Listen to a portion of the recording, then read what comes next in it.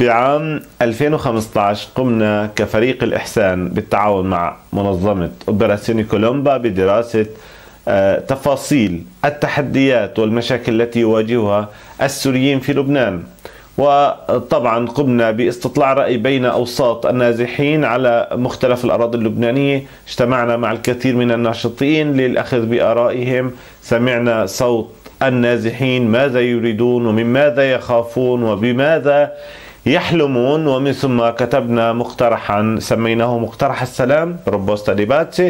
هذا المقترح كان هو تعبير عن صوت هؤلاء النازحين الذين يعيشون على الأراضي اللبنانية، أو بالأحرى وبشكل أدق عدد كبير من النازحين الموجودين على الأراضي اللبنانية.